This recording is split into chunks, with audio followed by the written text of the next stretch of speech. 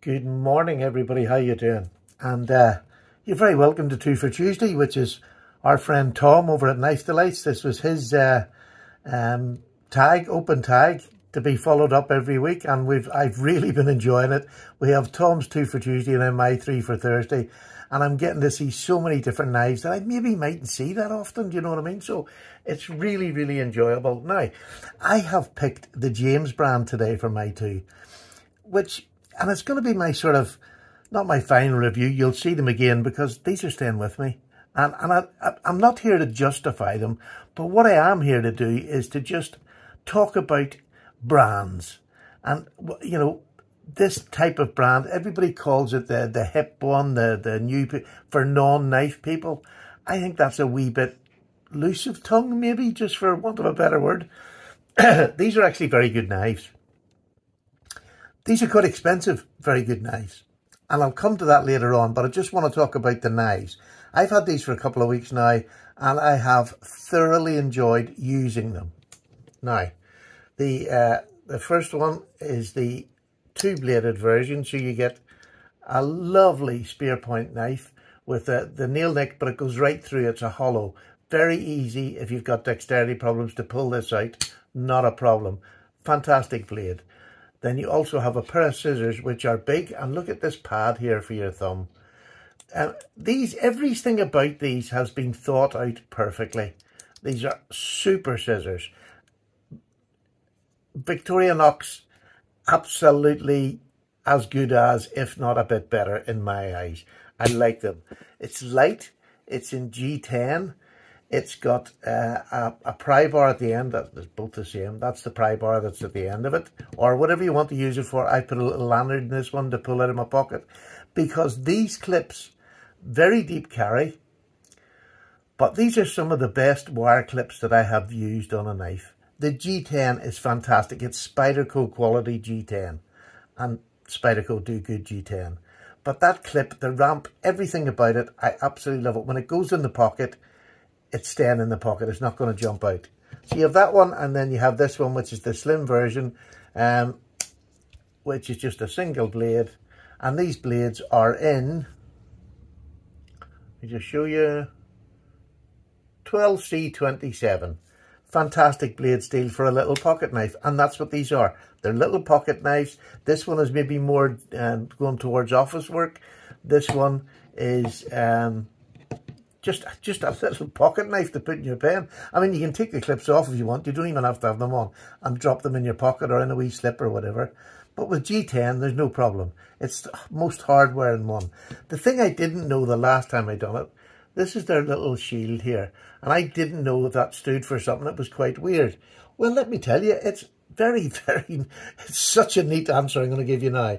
This is the Clovis Arrowhead, which was,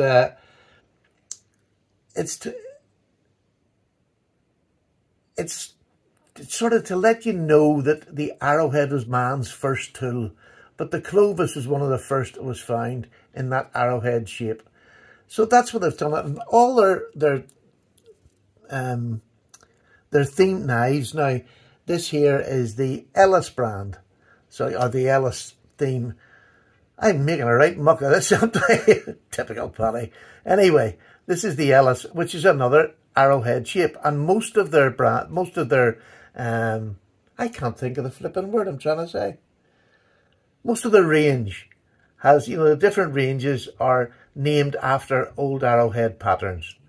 So that's what that is. A little bit more instant, very badly put by Paddy, but we'll keep rocking. So these are fantastic. I think they're a great little pocket knife. Now, then it comes to price, and everybody has their own opinion on price. And I do as well. And everybody, not those who are maybe not so... I don't mind paying money for something that I like, right? And this is where I believe James brand, it's either for you or it's not for you. But the nice thing about the James brand is they're hitting a market outside of the knife community. They're going for people who are sporty, who are outdoors, who are, you know, just for somebody who doesn't want a big fixed blade, who doesn't want a big pen knife, you know, with all sorts. These are just simple little pocket knives that don't They don't shout, I've got a pocket knife, even when you've got them out and you're using them. They're just very simply made, simply designed for just the everyman out there, and not so much knife collectors. And we tend to think of everything in our head, and that's why I wanted to do this video, because like this one is £119 over here in the UK. 119, I think this is 95 or 97. And I was thinking, well, Stephen, what else have you got in that price range? Well, here you go. Talking of Spyderco, there's the Dragonfly. It's 90 odd pound on Heine. So, very close to this and not that far, you know, behind this one. What's the Dragonfly? One of the most popular knives about, especially from Spyderco. You get G10, 12C27. What does it matter? It's a little pocket knife, and that's what this is as well. So, it's not that dear. You know, everybody says, oh, I wouldn't spend that for a pocket knife, and then you'll go out and spend it on this. So what is the difference? I mean, this actually is as equal to this, or as near as it's going to be, damn it, in slicing. But look at the difference in blade. I mean, I use this. This is a great little user. I love it. But what's the difference? Look at the blade length. You get more blade on this than you do on the Dragonfly. So, yes, it's 12C77, but let me tell you, I've had this one in particular in my pocket for the last couple of days. We went shopping yesterday, and there's that usual cartload of boxes that everything comes in, and I cut it all up with this, and there was not a slightest hesitation. I went through all the thick gummy cardboard that you get from a shopping centre without a problem. Lasted me all day. I gave it a little strop last night, and it literally was about 3 strokes either side, straight back to as sharp as it was. It wasn't blunt at all, but I always do that at the end of the night with the knives, to give them a quick strop. Well, I forgot last night. But, so, you know, there's the difference. That one there is, you know, very equivalent to that there. And there's not a big difference in the steels, 12C27, which has been Rockwiled really well. This is always good. Spyderco always good. It's VG10, great steel. But this is a fancier looking knife than that. I think this is just a lump of plastic. I know G10 is plastic, but I just think that looks more elegant than bringing this out. And this is what the company, I believe, in my eyes, are going for. They're going for they're not trying to hit the knife community, which is refreshing, because some of us are a wee bit up ourselves. And oh, I wouldn't do that, or I wouldn't use that. Well, I'll use anything. I don't care. So, and that's what I wanted to bring out, because everybody shouted, oh, 90 odd pound, I'm not going to spend that. Well, you don't, you know, buy one of those, get less blade and an uglier looking knife, because that's definitely prettier looking. And on the other side, at about 119, this is my case. This is one of the Tony Bowes ones that he sells at the big meets, signed by Tony Bowes in beautiful ebony wood. There you go. That would be somewhere around the range of that to buy. And that's just a case, the one that everybody moans about. But when you get a good case, you get a good case. This is a beautiful case.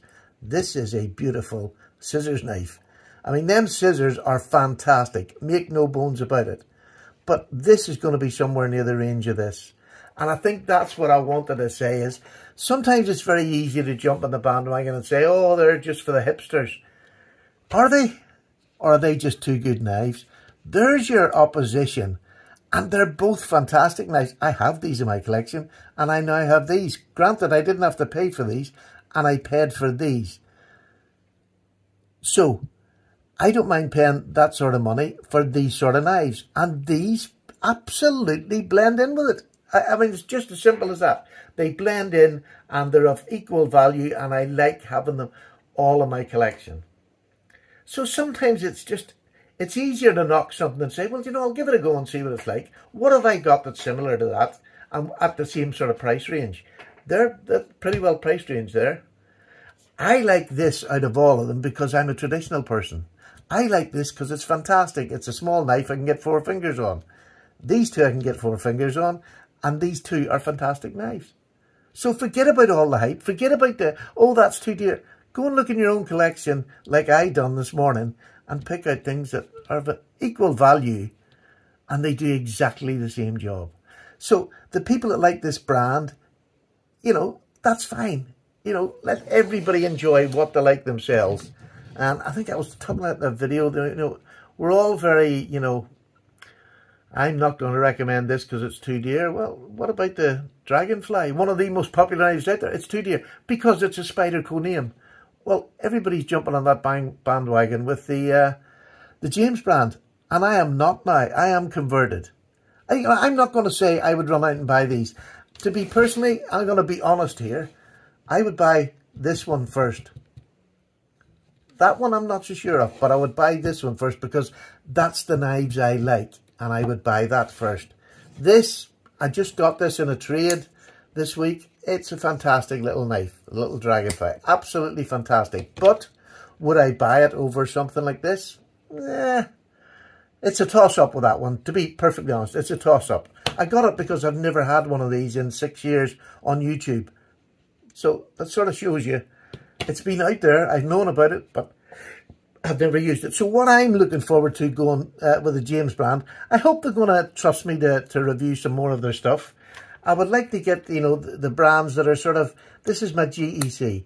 I would love to see something in this range that the James brand do. I would really love, you know, some of their knives that are in this price range, this band.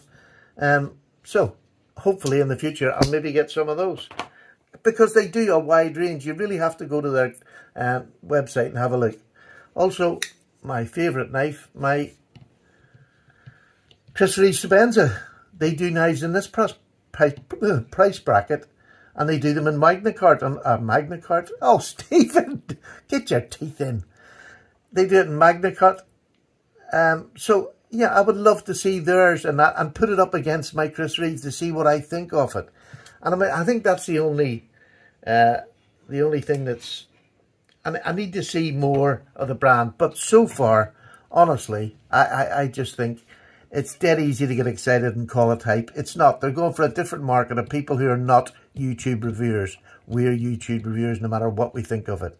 But knife people outside of YouTube, they buy what they think is just... I mean, they market this fantastically. And what's wrong with that? Why wouldn't you want a company to market what they've got and have confidence in doing it? So they spend a lot on marketing. So that's going to up the price of the knife. But it's getting out there, and that's how we all... Jack Wolf Knives, look at the marketing he does. But it's fantastic. You're getting an amazing product for it.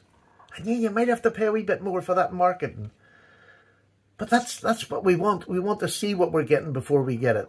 They don't over-exaggerate these knives. They don't over-exaggerate. They're not trying to tell you there's something they're not. They're just showing a knife for the cool dudes. Or somebody like me who just thinks they're a nice knife.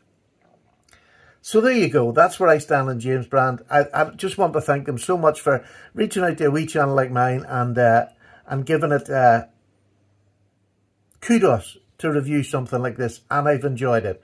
And I've learned something about myself. That's got to be good. So, 2 for Tuesday, done and dusted. James brand, thank you very much indeed. For anybody out there who's saying, Paddy, you're a shill, well, you know, your opinion. I'm not. I've given an honest review on 2 knives. Would I buy these? I'd have other things. My budget, this is quite expensive for what it is. But I've got one of those, and I got one of those. No more expensive. So, my opinions are changed on the James brand, and I hope to deal with them further. And they do, one thing I've seen on their website, they do that fancy little, like carpet cutter, lino cutter knife. It's, I don't know how I stay on here. I've no idea. It's the work knife, you know, with the wee blades, the pull out and put back in. I'm away. Have a great Tuesday. Thank you very much, and thank you to James brand, and thank you for you to listening all the way through. If you did, you may as well hit subscribe. You're not all there mentally anyway. Bye bye.